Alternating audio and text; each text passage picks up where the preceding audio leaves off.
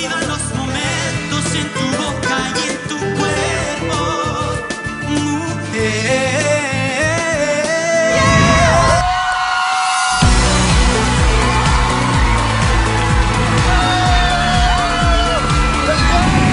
Muchas felicidades por pasar. Oye, cuéntame qué se sintió que Ricky Martin ahí delante de ti. Fue un honor, cuando lo vi a ellos fue una emoción maravillosa y es un privilegio estar aquí. Gracias.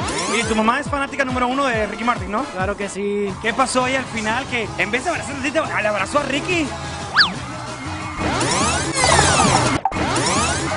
Yo sé. Mamá, fui para darte un abrazo y me pasaste. Reclámale, ahí, reclámale. Mamá, ¿cómo pudiste? Espérate, esto parece novela. En 3, 2, 1, ¡acción!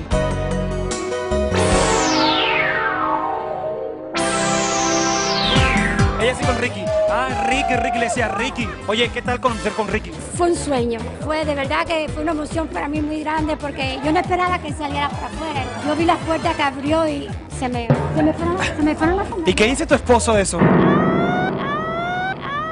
Él no se lo...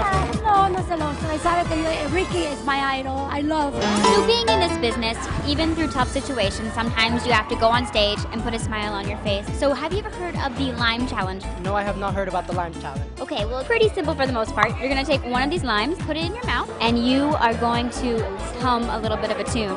Pero el truco es que la mamá también lo tiene que hacer, así que los dos van a hacer el challenge.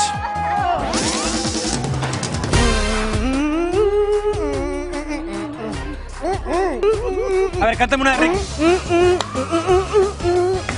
Check your bonbon, check your bonbon.